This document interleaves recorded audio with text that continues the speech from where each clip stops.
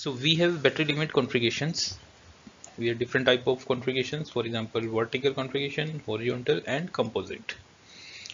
So let us try to understand what kind of vertical configuration is there. In this configuration, battery limit valves are placed in vertical position.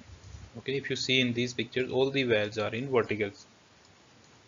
Okay, all the handles are towards front side, so that operator can move here and operate these valves as well as these valves. So generally these kind of configuration can be used when the line sizes are smaller than 8 inch. Okay, where we can go for vertical valves, otherwise the loading will be too much if we go for 12-inch valve in vertical. Okay, so we generally go for smaller ones only. Requires less installation space, as we have all the valves in vertical, so it is it is saving a lot of space. We are getting good movement space available with us. Then generally used battery limit at grade. Okay, when the pipes are moving at grade in OSBL, tank farms and pipe racks. Okay, so this kind of configuration for smaller size, less installation space, and used in this kind of situation.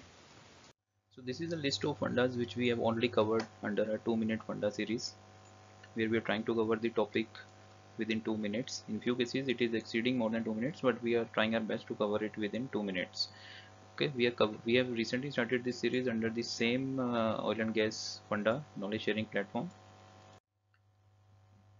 Earlier we had covered our 14 topics along with 62 videos. Okay, now we have covered we have started this series 2-minute funda, and we have added more than 100 videos here. So into altogether we have more than 200 videos now. I'm sure you are watching it under standard and HD format along with the subtitles.